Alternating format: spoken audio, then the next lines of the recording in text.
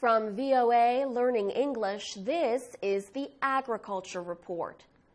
Kenyan farmers say a British ban on the plant known as khat will seriously affect their businesses and economy.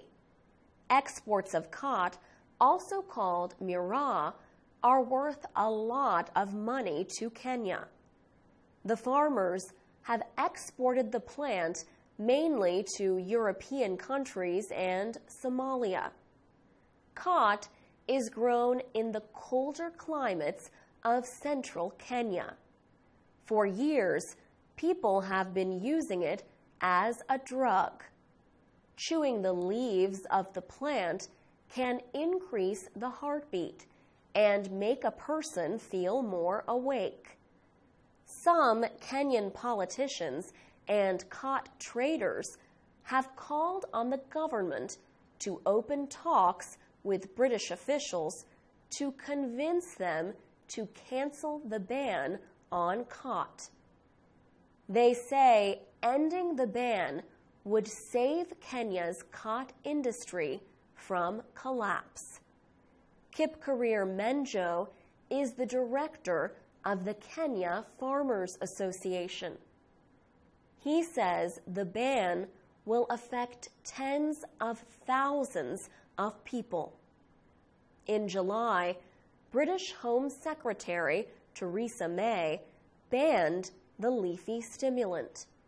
She warned that traders could use Britain to move khat illegally to other European countries. Khat is already banned in most European countries, including France, Germany, and the Netherlands. Kenyan traders exported about 20 tons of khat to the Netherlands weekly before the ban. Another 36 tons a week was sent to Britain. Kipkorir Menjo says khat farmers and traders need to speak up so that Britain can lift the ban. As the farmers and traders study the latest developments in Europe, another battle awaits them inside Kenya. The National Authority for the Campaign Against Alcohol and Drug Abuse is urging the government to list khat as an illegal drug.